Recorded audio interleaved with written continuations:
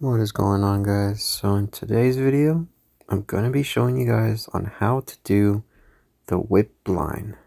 This move is super fun, super cool to do, and just overall badass. Let's get into it.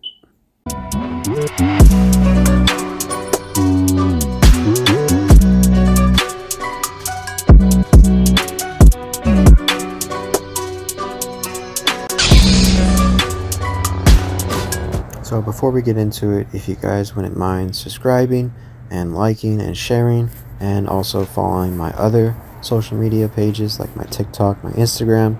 I post videos every single day, and I will be getting to all my how-tos very soon. So thank you guys for your support, and let's get back to the video. So first things first is going to be the how you stand and positioning. You're going to then stand straight, legs spread across, and then you're going to turn to the side, and then you're going to want to make sure that your shoulder is completely turned to the side, so that when you toss it, it is then just going to toss straight behind you without hitting you and get to your other hand.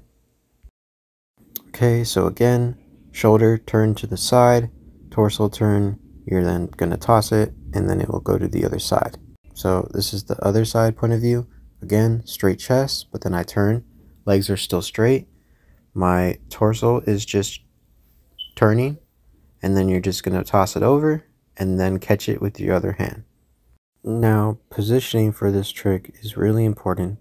So again, straight, turn your torso, you see my legs are still straight, and then you're going to then put it to the side of you, and then you're going to want to just grab it from the top of the hilt of the handle, and then you're just then going to toss it over.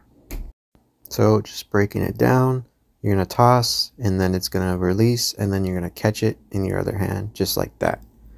And it's going to just depend on how much force. You're going to have to experiment on how much force you're going to need to get to the other side to get that toss. But just try to toss it just behind you without without trying to put your arm behind you. Now, just make sure that you do put it to the side of you, because if you put it straight in front of you, you're going to hit yourself, just like how I showed. So again, straight to the side, turn your whole top of your torso and your shoulder. Make sure the saber is not in front of you, but it's behind you. And then once you get that, then you can go for the toss and then the catch. So here it is in just some slow modes. Again, you're just going to toss it, and then you're just going to reach your hand behind you, just like that, palm faced up, and then you're just going to catch it. Now, you are going to have to experiment on where to have your palm, and then you'll be able to kind of just figure out on where it's going to be every single time. Also, if you notice, you'll see my head watch the release. When I first release it right there to there, you'll see that my back of my eyes are always staying on the release, and then I turn my head, and then you can just kind of spot or think of where to put your hand on where it's going to be, and then once you get comfortable and familiar, it will be there every single time. But yeah, guys, that is going to do it.